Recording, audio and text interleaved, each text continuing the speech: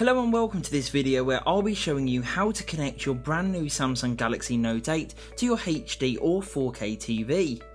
Using this easy to follow technique, you can be up and running within seconds.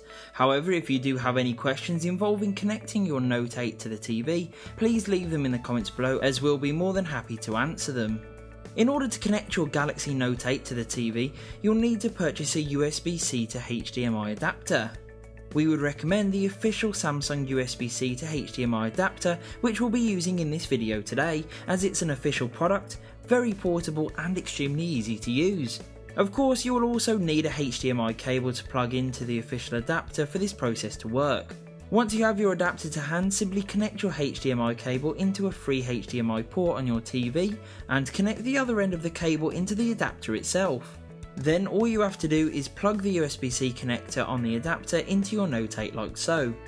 This will then trigger your TV or monitor to mirror your phone, allowing you to show off everything on your phone screen all on the far larger TV.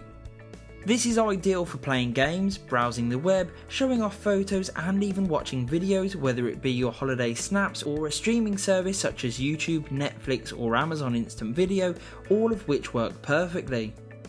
While most streaming services will work absolutely fine, some services such as Sky Go and Sky Sports mobile TV apps do block the use of TV adapters unfortunately, so please do bear that in mind.